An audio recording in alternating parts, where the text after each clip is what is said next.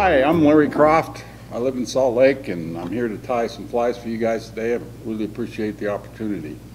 The first one we're going to tie up is a very simple fly, Griffiths net. But the purpose of this is to learn how to use a new way to use dubbing wax. Each of you have got one of these little things that I made, and we'll go over how to make them at some point. So you can either do this with a 16, 18, or 20. This is a 16 so you guys can see it. I'm just going to put a complete amount of thread on the hook. Then I'm going to come back here and tie in the hackle. And this is what I normally do, is grab a bunch of different colors of hackle and put them in a plastic bag so I've got the right size when I need it. This will be a grizzly, if I can get it out. Come on.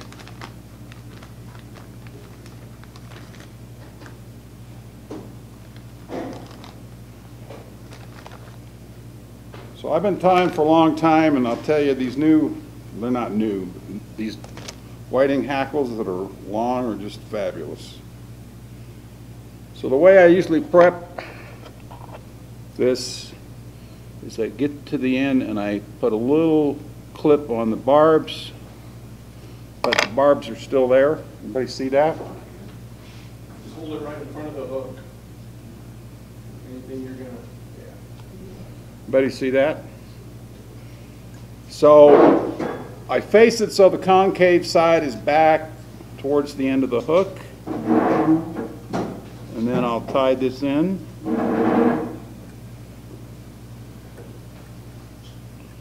Just like that. Throw it back there. Now we're going to use some peacock pearl, if I can find it.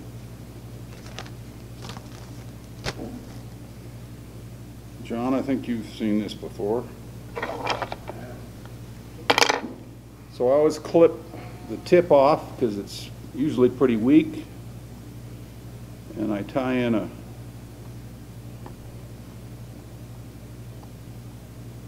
piece of pearl like that, right back to where the hackle's tied in.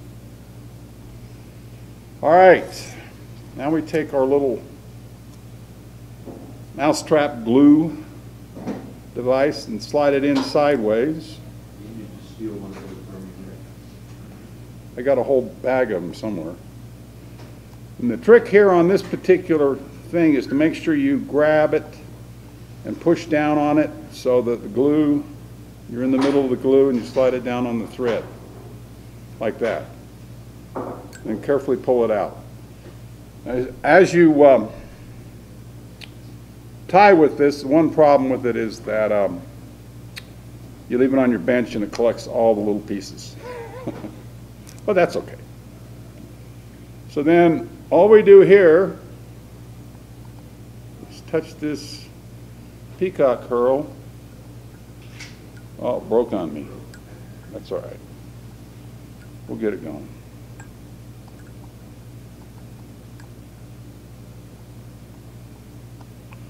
So what I'm doing here is wrapping the herl with the thread so you get a really strong fly. And one this big, you could probably use 2 pieces of herl instead of 1. So that's really supported in there, and it'll hold up under a lot of fish. Usually. Never happens to me. Well, it just happened to me. So we're going to have to double hackle this to make it work. The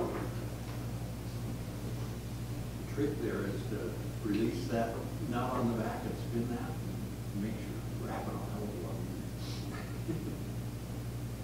Well, this is going to be a high floating fly anyway. So basically what we've done is we've saved the fly, even though the hackle broke.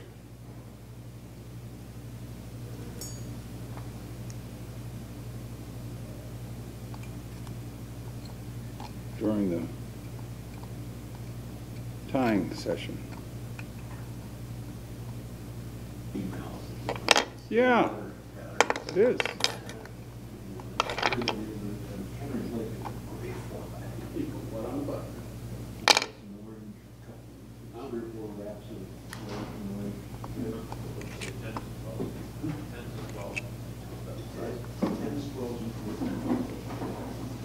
All right, this next two flies is called the ram caddis.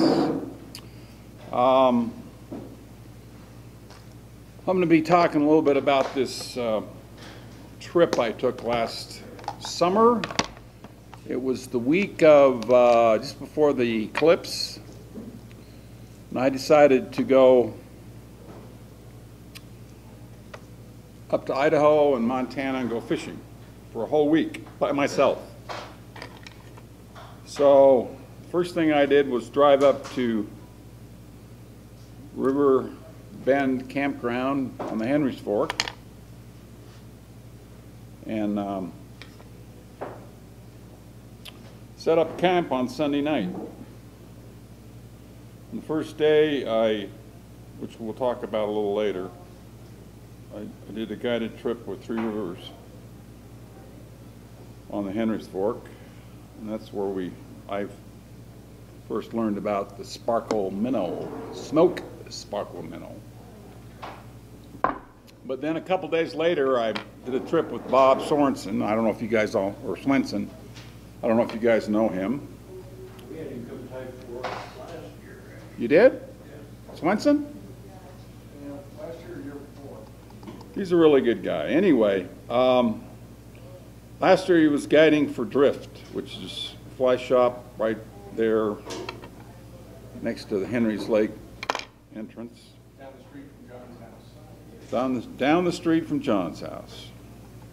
He also worked on the golf course. I'm not a golfer, but anyway. I know. That's what he told me. So anyway, long story short, he took me fishing one day. And we started out up on the Gallatin in the park. And I don't know about you guys, but I've never really been very successful in Yellowstone National Park. So we get up real early and go through the gate before the crowds get there. And we go up on the Gallatin, and we're in the park. And I probably shouldn't say where this is. Anyway, so I've tied on some spandex, green plexifloss, and now I'm going to put a wire rib on this. So the research I did on this ram fly back in the 70s and 80s, it was a very popular fly in Yellowstone, and they fished it quite a bit. And then it kind of fell out of favor. And this is the version that was first introduced. And again, it's a real simple fly.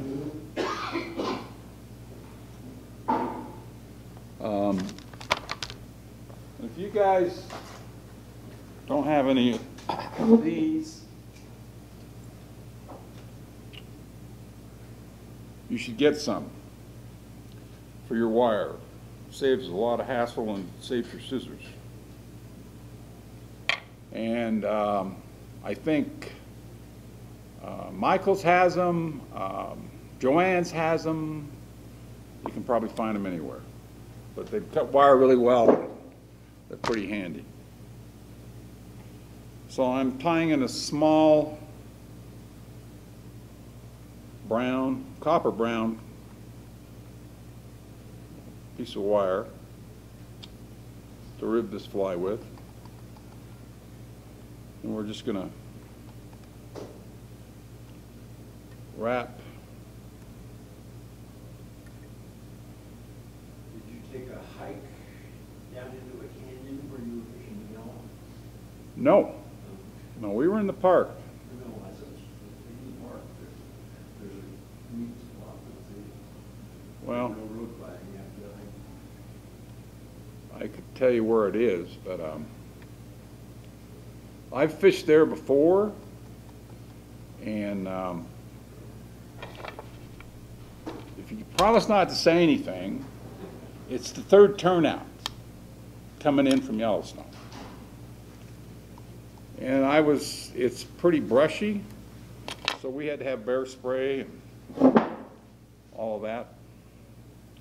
And we were up there real early, and it was still, I mean, really cold. But we fished this run, and it was probably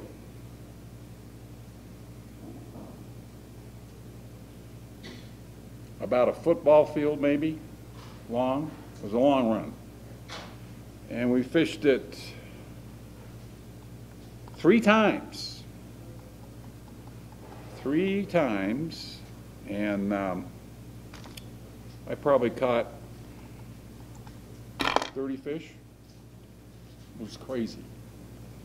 And we were nymphing. And the funny part about it was I went to Blue Ribbon the day before, and I bought some flies from them that they said would work. And we never even came close to using any of them. Totally different. But the number 1 fly was not this one, but the next one I'll tie. But this is the old version of it. I'm sure it works very well.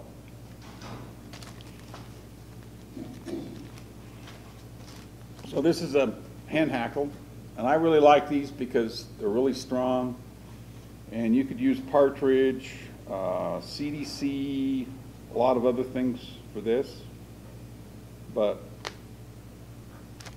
these hand hackles I really like. I don't know if you guys have used them before, but they're pretty strong, and they make a nice soft hackle. And I've got a bunch of them.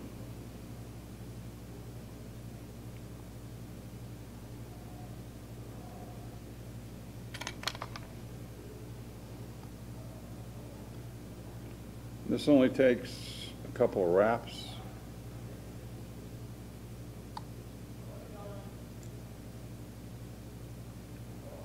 Maybe 3.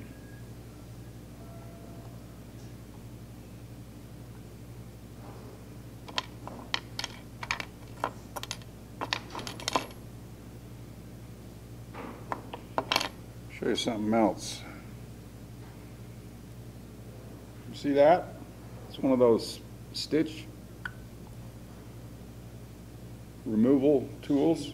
Seam ripper. Seam ripper, yeah. On the other end of a whip finisher.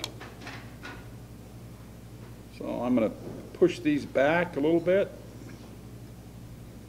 Make sure they're like that. Then we're going to put a little bit of black dubbing on that.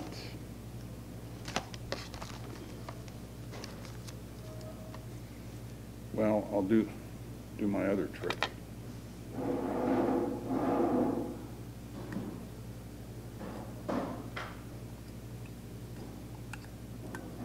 This is supposed to have a black head on it.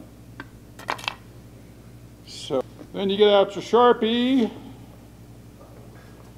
and you paint it.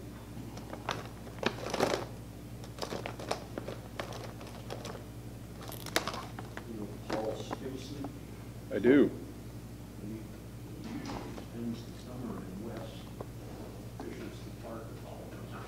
I know. Is he still around? I didn't see him last year, but he's... I didn't either. He used to work for one of Eric's fly shop, yeah. But he quit working for Eric, but his wife was working at the bakery there, and she lost her job, they closed it, I think. they quit living up there full-time. So Bob, I'm not sure where he came up with this. What I do know that, are we rolling? Yep, you're rolling. He actually got all this Zelon, that's what this stuff is. And I can give you some to tie this. He had Blue Ribbon's dye it for him. So I know Bob would go home after guiding up there last year and tie dozens and dozens of these.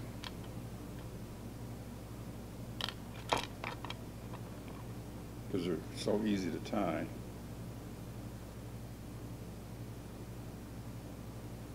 So is this fished as a subsurface? This is Nymph, Yeah. but this one floats above the bottom. So the way he set it up is he had the split shot in between two bugs, so it was pulling down both bugs.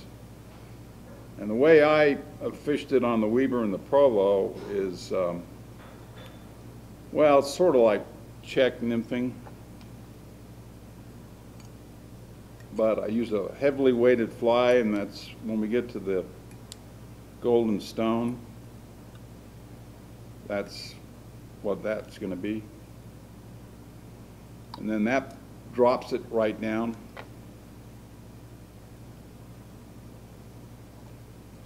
So there's the body. It seems kind of weird that this works, but it's just amazing.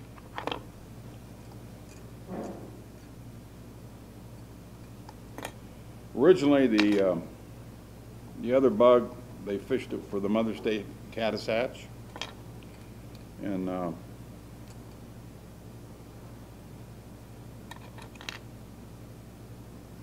but I think because caddis are in the water all the time, you can probably fish it all summer long. So this is, again, Zelon. I think you could use CDC, Zelon, a number of things for this. Wing.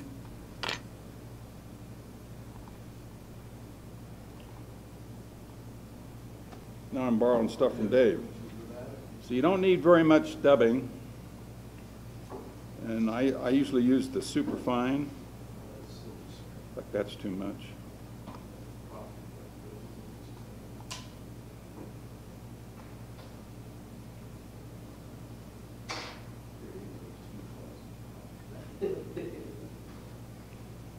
And I don't know if you guys know this trick or not, but if you hang on to your dubbing, I learned this from John Romer last year. But if you hang on to the dubbing after you get it on, and it doesn't have to be dubbed very well, it'll tighten up on the thread as you wind it all by itself.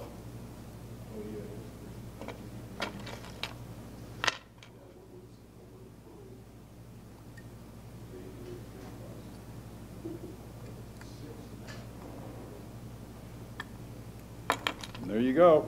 The Ram Caddis. So this is basically a searching pattern that Mercer developed. And I buy a lot of my hooks from the fly shop in Redding, California. They have some really good pricing on the basic TMCO hooks.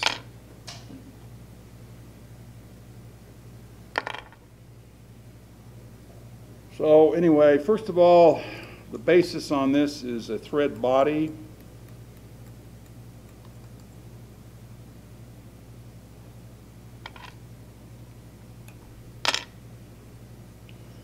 And you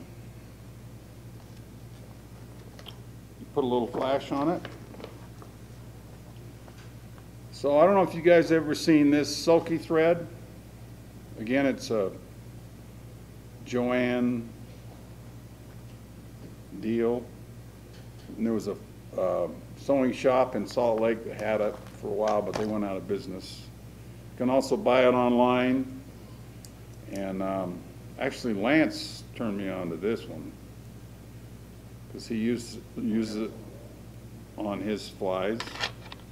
But this stuff is about 4 times stronger than any flash you'll ever see. So for ribbing, anywhere where you want to put pearl flash, it comes in all kinds of colors: blue, black, green, yellow, pink, whatever.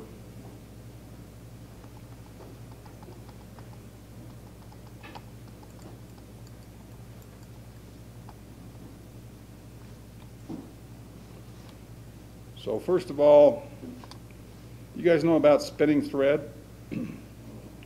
Flatten it out counterclockwise.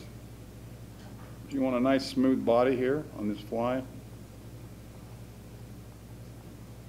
then come up about 2/3,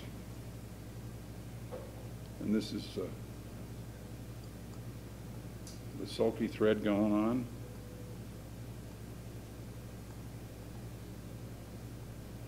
This stuff is really, really tough. And I'll show you here in just a sec. Tie this in. I cannot, well, I barely broke that. Most flashes is not like that. So then I get out my super duper UV fluorescing loon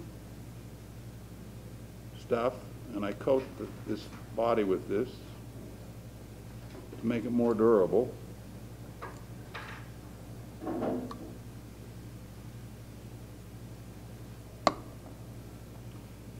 And then use the magic light, which there are a bunch of different ones. See, John, I'm pursuing the use of your vice. I like that. It's pretty handy. So that's nice and hard now. So then we tie in the legs, and these again are Zelon. And I'm going to trim this.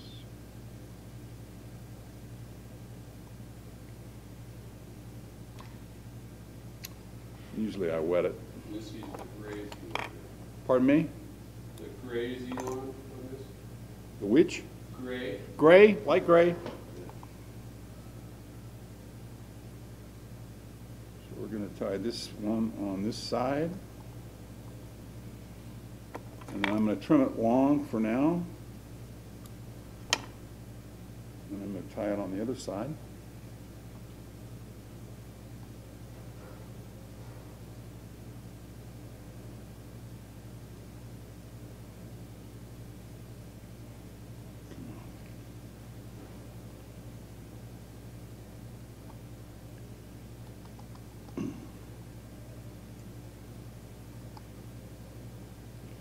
Like that. Trim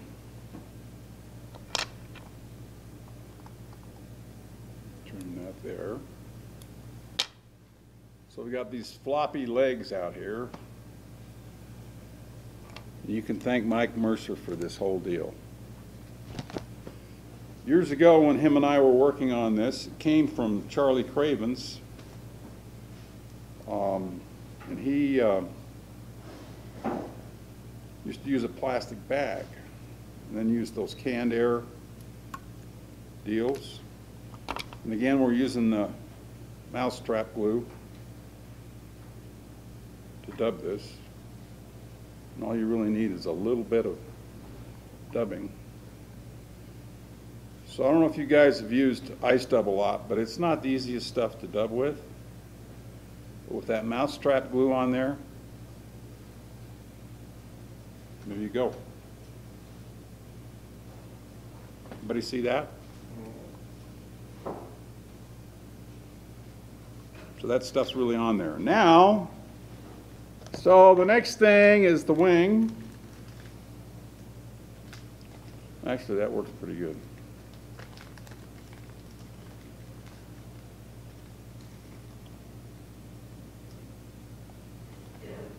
And you can either use, this happens to be yearling elk premium bleached, but you don't want to put too much hair on this fly.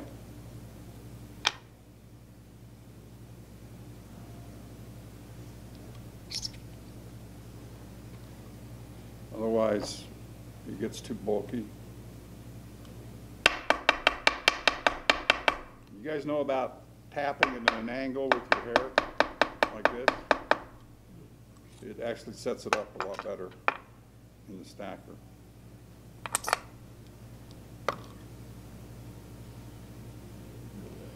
So, I haven't got a lot of hair here. Everybody see that? But it's enough to do the wing. And the wing should go back about as far as the end of the hook.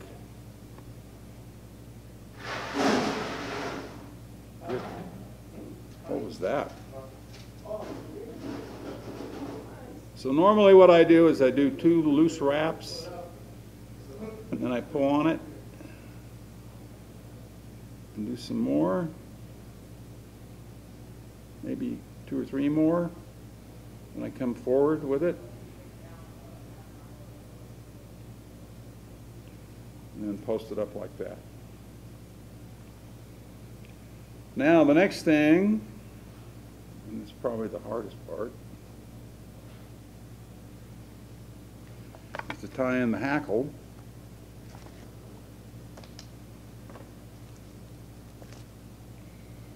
Which I use Cree on most of these patterns. You can use Grizzly, you can make it whatever you'd like. This is a Cree hackle.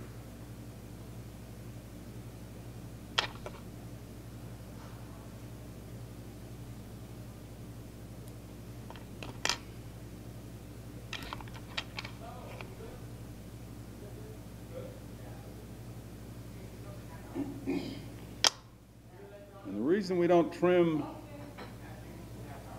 the hair at this point is because we want to tie the hackle in facing downward. So we can wrap it. Yeah, there we go. Thanks, John. New toys.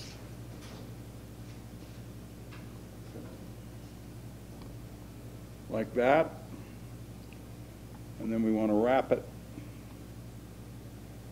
underneath the entire wing 2 or 3 or 4 times.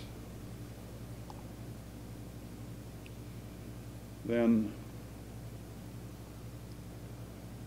I can catch that hackle there, go around a couple times, bring it over there.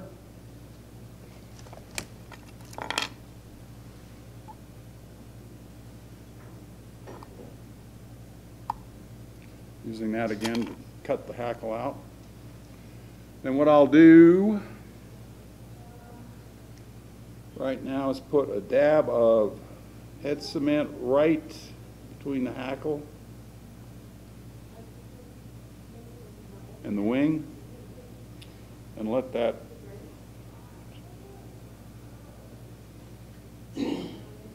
dry to get that more securely done. And then, because you got all that hair, I prefer to use a half hitch tool, because I shoot raw photos and then I shrink them like what I sent to you. But you can see every detail, and when you blow them up, it's almost scary.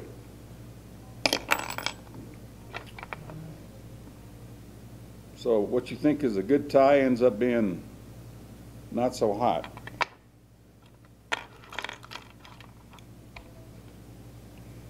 So now we want to trim bulk off the wing. Just have a standard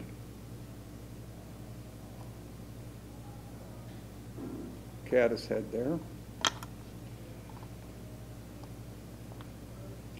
like that.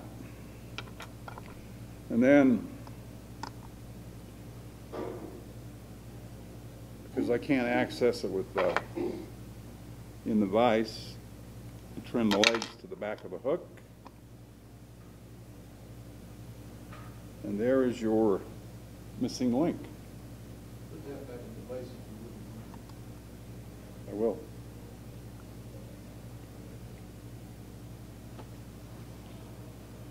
So you can see it, floats really well, and the rear end actually hangs down the water like an emerger kind of thing. So there's this guy named CJ Fishnuts. Anybody ever heard of him? Yeah, YouTube. Huh? YouTube. Yep. I've been called that. Monkey nuts. You should go and sometime when you're on YouTube and look at his stuff. He's absolutely amazing.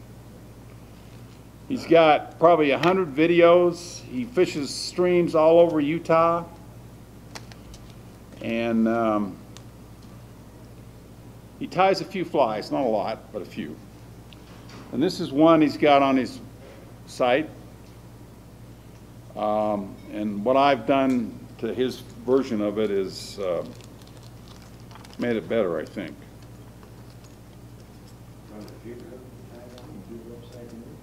No, I didn't do that, but you could probably do that too.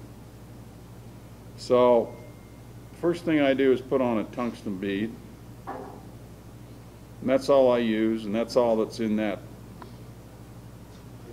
those cases right there. So please don't take it. There's about $10,000 worth of beads in there. Just kidding.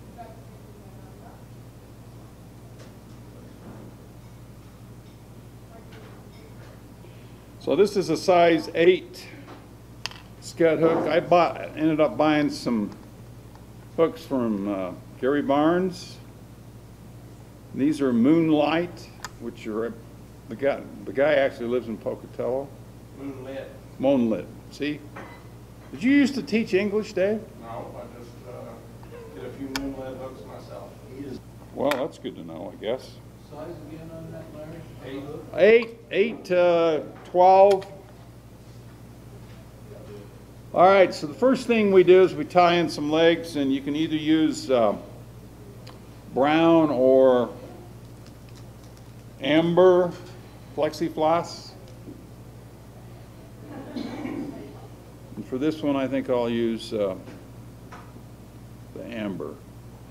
So I'm putting in first the quote-unquote antennas for this.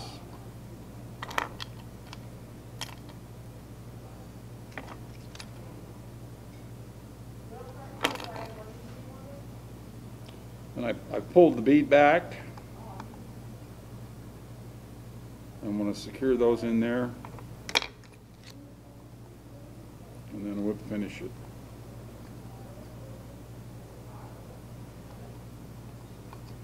And you have to pretty much use 7/0 70 denier thread to do that, so you don't put too much bulk on there. And then you just trim the antenna, and there's your antennas. Okay? And then this is one of the things I've changed, because I want this baby on the bottom. BOTTOM. Guess I didn't bring that other. Normally I use 020. This is 15, but it'll still work.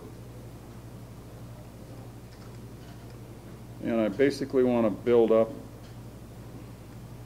a lead-free body about that far.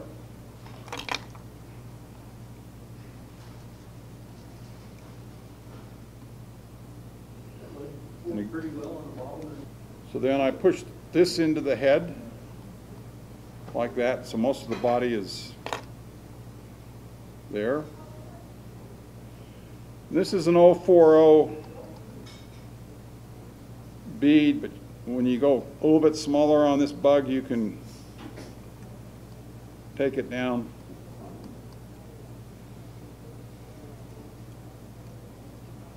A little further. Anybody need a moonlight hook or a moonlight bead, I can help you out. Okay, this next step, I've tied in the tail. Again, plexiglass, brown or amber. What I've got here is small, round vinyl tubing. You can also use D-rib, but the problem with D-rib is you can't do what I've done here. And what I've done is I've inserted a small UTC white wire inside of this. And I know you're not going to be able to do it today, but I've got a few pieces of this that I've made. And some of you can try it. And what that does is it puts a white layer on each segment on the top, and then I will cover that with brown magic marker to give it a real stonefly golden stone. If you ever looked at the golden stone, it's really a multicolored nymph. So I've this is one of the adders I've done for this fly that CJ Fishnuts didn't do on his. He made a what I would call a guide fly version, if you will. So I tie in just the end of it there, trying not to build up too much there. Try to keep the body as smooth as possible. So to put this wire in there, you have to put olive oil on your fingers and then put the olive oil on the wire and then start pushing it through and keep doing that. And you can go probably about that far without too much friction. That'll make several bodies. And you can do this with any color and any color wire to do whatever you need to do. I thought that was pretty cool. Well, I don't know everybody in that club. Only the cool people. So can everybody see this now? Oh, hold it. Forgot one thing. To make this really durable, because this thing gets pounded, I'm going to put just a little bit of super glue on it so it's kind of glued in. You just need to coat the top because it'll push it around.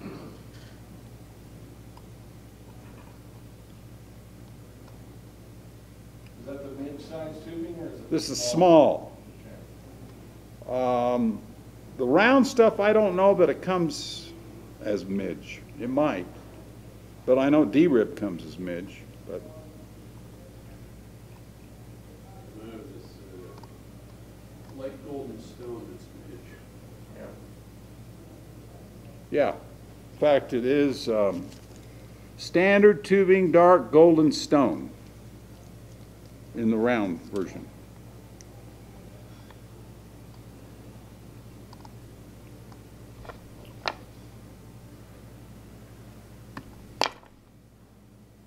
That looks pretty good, doesn't it? You like that? Nice. Sexy. So, I'm not going to lie about this. I have not actually tested this yet. but I will. I will. So the next step is some UV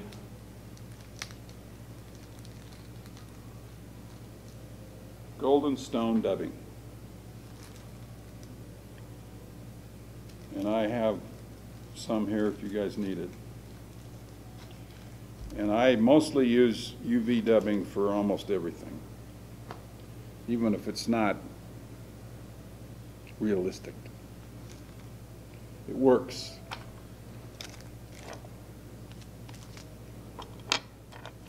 So once again, we'll use our mouse trap.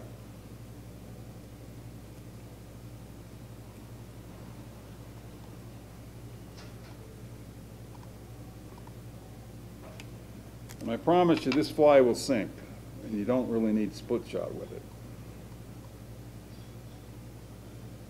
And I would definitely fish this with that ram in a lot of the streams. No questions asked.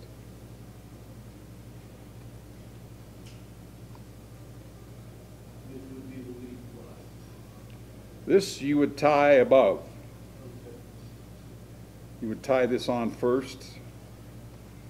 You guys know all about what I'm talking about when I say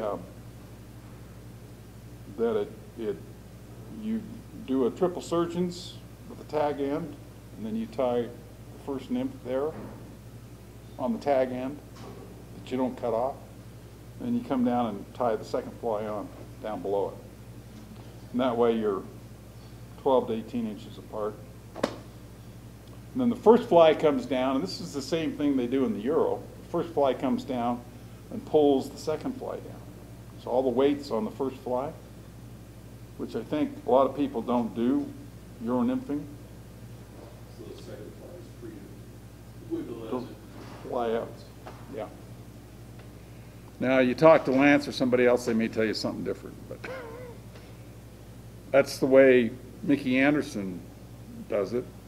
And he's gone to Euro nymphing quite a bit too, so. All right. TV show was nice. He did. Yeah, one of the Does this go part way or no? Is it either all full on or full off? No, yeah.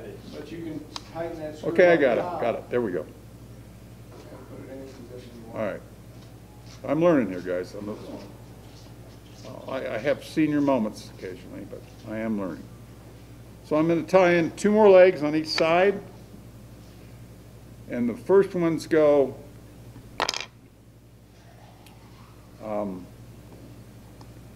right at the end of the abdomen, right where the thorax starts.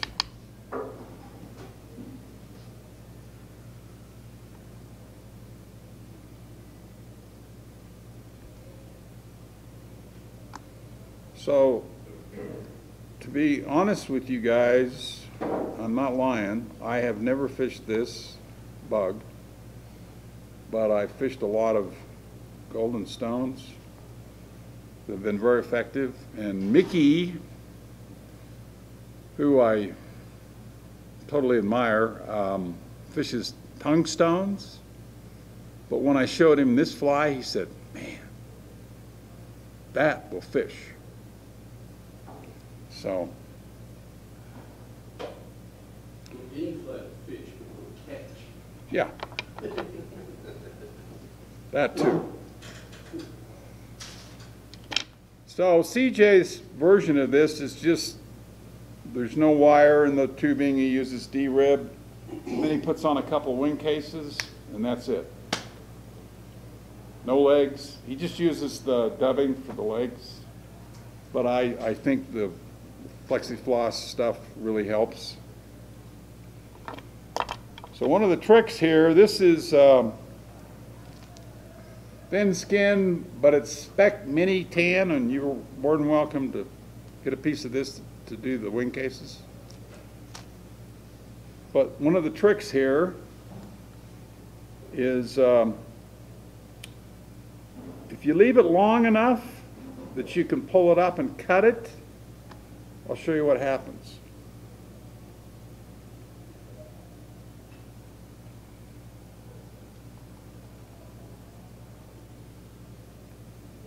See, I didn't leave that quite long enough. So I'm going to make it a little bit longer. Now I can raise that up. And if I stick my scissors in here,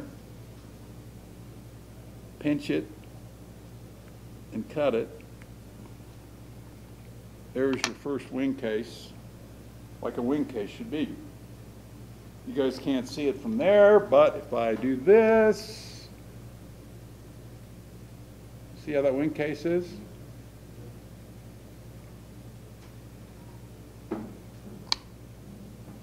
Okay, then you can just come back here, cut that off.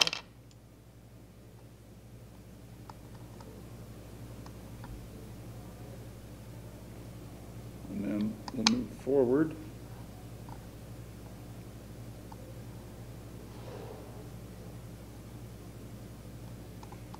Come up to the front. So then we're going to tie in the second wing case. Again, make it long, longer. How wide is your thin skin about? It's about 2/3 of the hook gap is the normal measurement. Plus or minus a little bit. I have such big fingers, this is hard to do.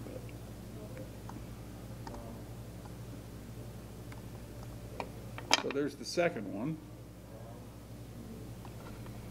I'm going to trim this off with my Rubus scissors.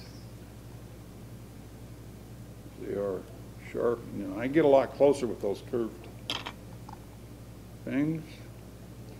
Then I'm going to put just a little bit more dubbing on this.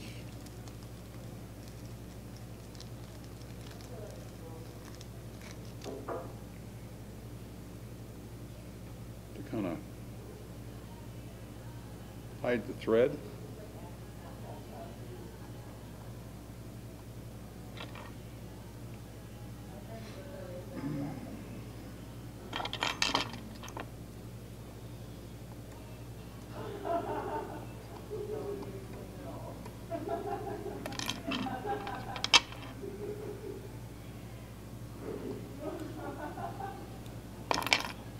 Put a little head cement on this thing to fortify it.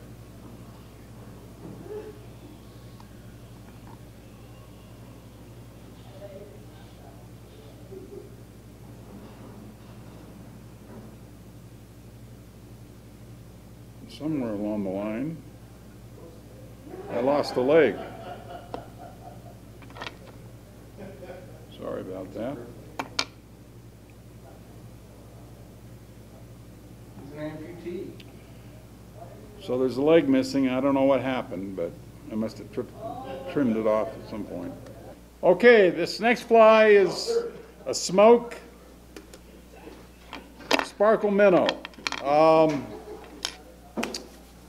This pattern is on the internet times about 20 different versions of it.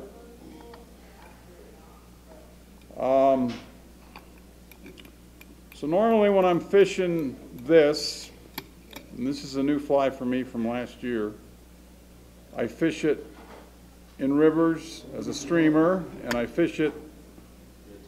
All right, so we're using 140 white thread. And the first thing that goes into this fly is the tail, which is a two-tone tail. And for the smoke, it's black, and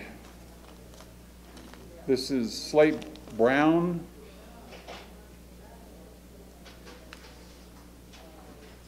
And most of the patterns on the internet have two-tone, but there's so many versions of this and colors that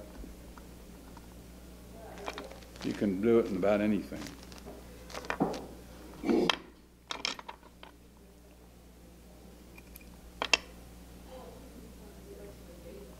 But again, you waste a lot of marabou when you do something like this.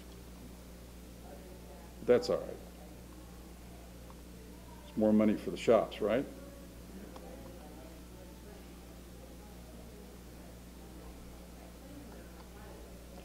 John, I'm surprised you haven't tied this. I'm surprised you haven't tied this pattern. Really popular. So the big lie for this fly was that trip I was talking about. I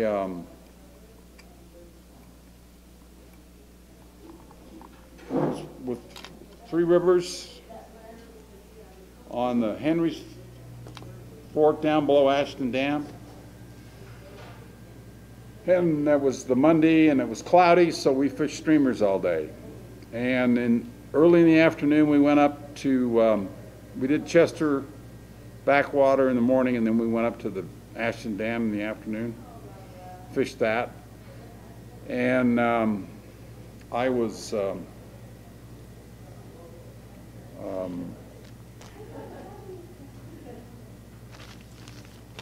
throwing streamers like crazy, and all of a sudden I hooked this big fish, didn't know how big, and oh,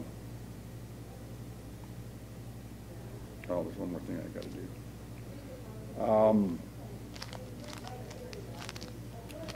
He went way down below us, and then he went back up towards us, and I was reeling in as fast as I could, and all of a sudden this huge fish jumps straight out of the water, 3 feet in the air, does a 180, goes down, gone.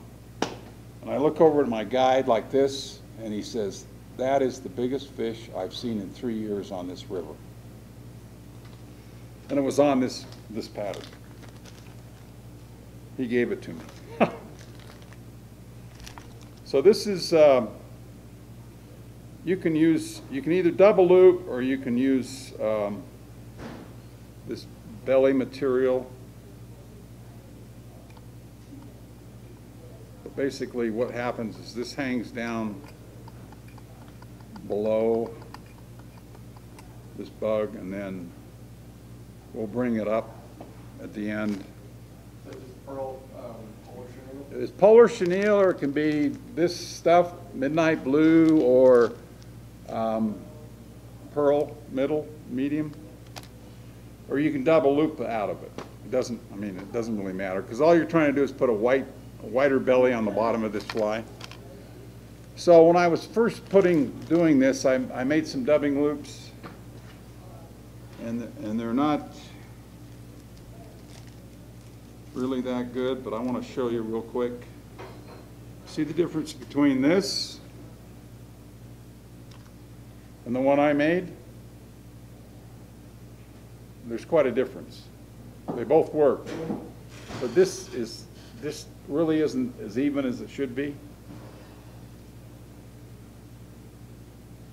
So I'm going to take one of these.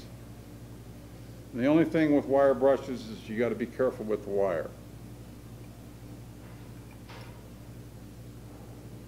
So I'm going to tie that in there like that and bury the wire. And then we're just going to palmer this and keep moving the fibers back.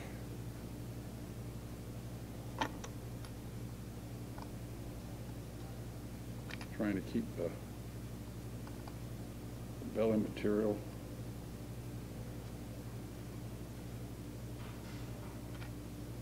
Come here. This is the only problematic part. Your polar chenille back is crooked in that spring that's right behind the jaws. Oh, yeah, if I can. That's all right.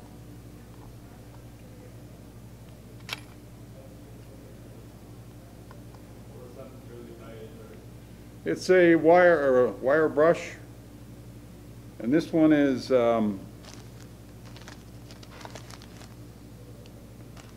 don't know where the package is. No, these were purchased. I purchased these from Fish Tech. it's like kind of like what Sam says. You can spend a lot of time and effort to make one, or you can buy 6 12-inch pieces for $9. So what I'm going to do right now is tie in the belly, and to do that I'm going to leave the wire brush on there. Now hopefully I can turn this over. Then we're going to take there, I did it. See that, John? I'm getting better at it.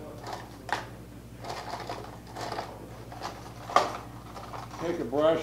I don't know if you've ever watched Cheech tie flies, but this is all he ever does. Brush that living daylights out of the fly. And all I'm doing basically is creating a place for the belly to go. I just bring that up underneath, take the fibers out, and then tie that in the bottom, and then cut it off. No, I don't want to cut that, I just want to cut the belly. Then we're going to turn it back up and put a couple more winds of the wire brush on here. So we fill up the area right behind the cone. And again, I'll use my wire nippers to cut that. Throw this in there.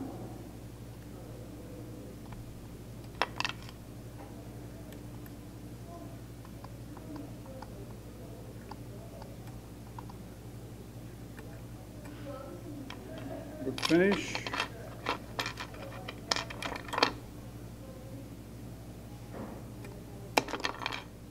Put some head cement in there.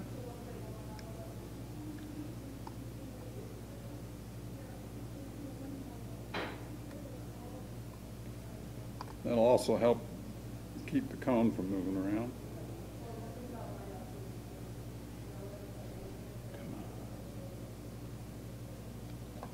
Do that in a minute. Then we'll comb it out again.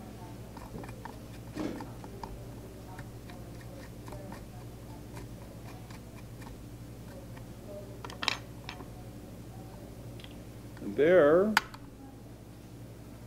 is your sparkle minnow.